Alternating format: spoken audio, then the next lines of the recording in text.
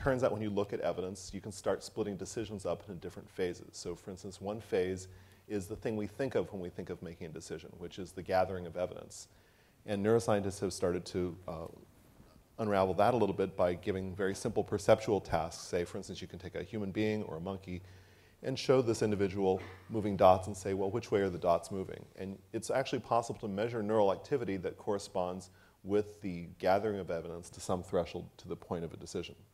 But that's just one part of a decision. And so what we really wanted to get into that piece is the question of what are the other components of a decision. So for instance, in undecided voters, the naive view might be these people, these poor benighted souls, have not yet gathered enough evidence, and they somehow are just wanting that one little bit of further evidence.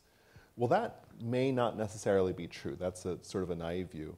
Another possibility is they, in fact, have already committed to a decision, but they are simply unaware of the decision that they have already committed to. I mean, nominally speaking, you could imagine that you could have all that time to gather evidence and gather more evidence. Now, as it turns out, that's actually not the case. So for instance, in simple perceptual decision-making with the moving dots, getting back to the simple moving dots situation, it's been shown that after a certain point of gathering evidence, people and monkeys will stop gathering evidence even if that evidence may help them make a more accurate decision. And so there's some kind of trade-off in which there's a process in which evidence is gathered, and then the window closes, and hey, you can show that monkey more dots, but the monkey's done. And so that commitment has been made internally, and then the report gets made.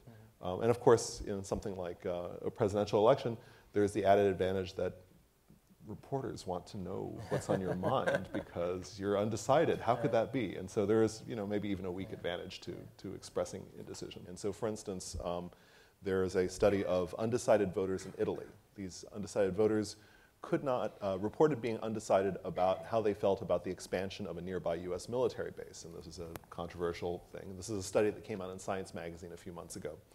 And what happened was that these psychologists who were studying these undecided Italian voters asked a series of rapid word association questions, automatic responses, showed them pictures of military bases and said, do you think that's good? Patriotism? And they'd be asked to match up words.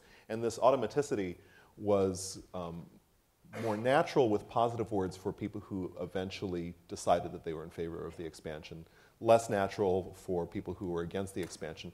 And it was possible to predict a week in advance how these people would eventually vote. And so that's an example of information that's latent in us that we may in fact not be aware of. And so in fact it may be that we are in some sense committed, but we're just not aware of that decision.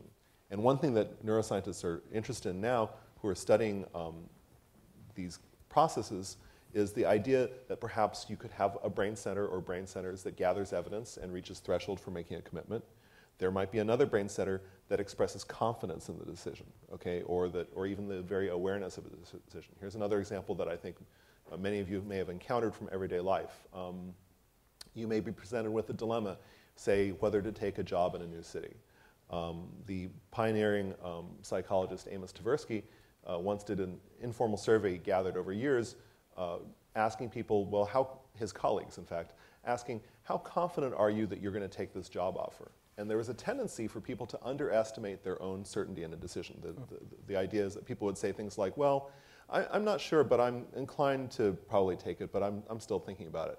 And what he found was that people almost always went and did that. And so you can be pretty committed to a decision, yet yourself be unaware of it. And in fact, for instance, if you are very close to someone, let's say your spouse, for instance, might be aware of your decisions before you yourself are aware of those decisions. And that's an example in which your mental processes may not be available to yourself, but they are available to someone who knows you well.